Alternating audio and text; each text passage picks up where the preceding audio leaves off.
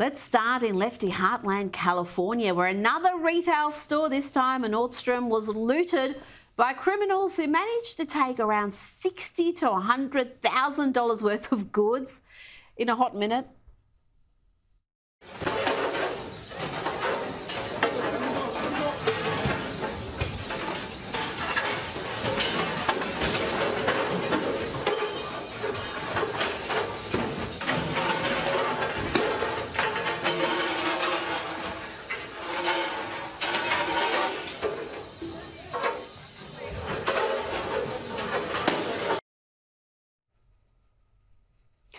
There you go. Now, this has to be a joke.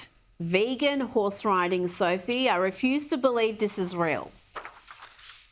Vegan horse riding championship in Finland goes viral.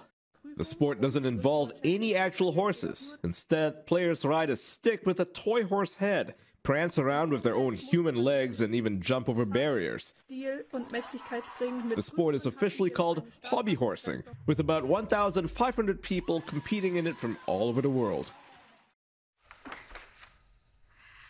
So, is that real or not? They say it's real. I don't believe it. Rita, where do you find this content? Finland. And you know what? I'm actually happy for them. They seem very happy at this event to be riding around on these fake horses. And they're vegans. Good luck to them. Good luck to them. It can't be any more boring than real equestrian because, you know, I'd rather watch paint dry than that. Now, here's a charming young lady who was protesting a Ron DeSantis event. Watch her throw a punch, that happens right at the start, chase the guy while shouting abuse, and then ask the cops to arrest him. So you recently you announced your economic independence plan. Meanwhile, we've seen what Biden continues to do. He's talking about economics. So give us a glimpse of how contrast economics. I don't know why. Doubling down on that, but talk about the contrast and what you would do to address Bidenomics.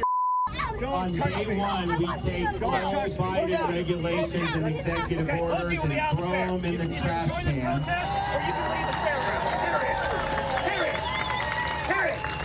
Bidenomics is basically... Oh, she wasn't done yet. Then she decided to find her inner bluehead Karen with the officer, filming him and wanting to know his name so she could lodge a complaint.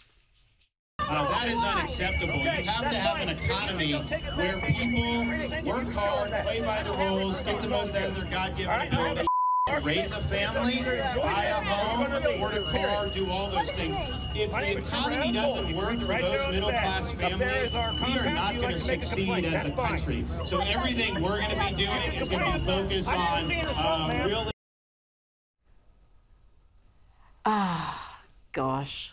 Lovely. What do you make of that? The sense of entitlement there is astonishing because you've just chucked a punch. I don't know what happened before that, but we saw her throw a punch and then be absolutely outraged that the police officer didn't arrest the man she tried to punch.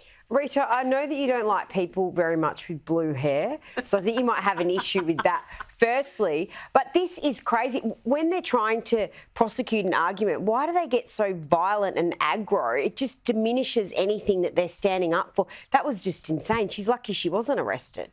Oh, well, talking about aggro, let's go to Austin, Texas, which may as well be in California these days. Have a look at this. We're here. We're here.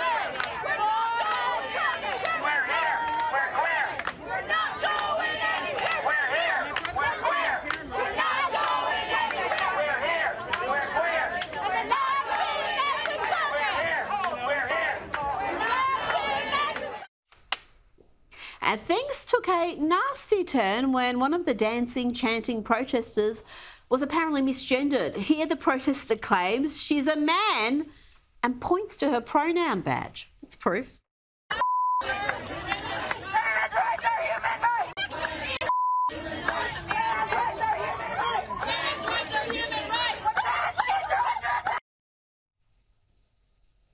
Again, charming stuff. Austin, Texas. I don't know if you've been to Texas much, but Austin is like you've entered San Francisco. It's nowhere like the rest of Texas.